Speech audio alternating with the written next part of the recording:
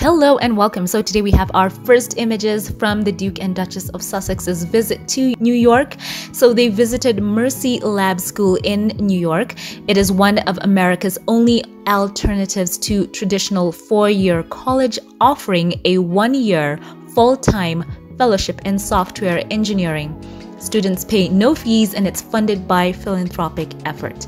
So these are the images we have here. The Duke and Duchess of Sussex, all smiles, posing with, in some of the images, some of the faculty, some of the students as well. They seem to be in high spirits and very happy to be around the Duke and Duchess of Sussex right at home. Look at the peace signs all around Prince Harry. Loving this. So keep it here for more.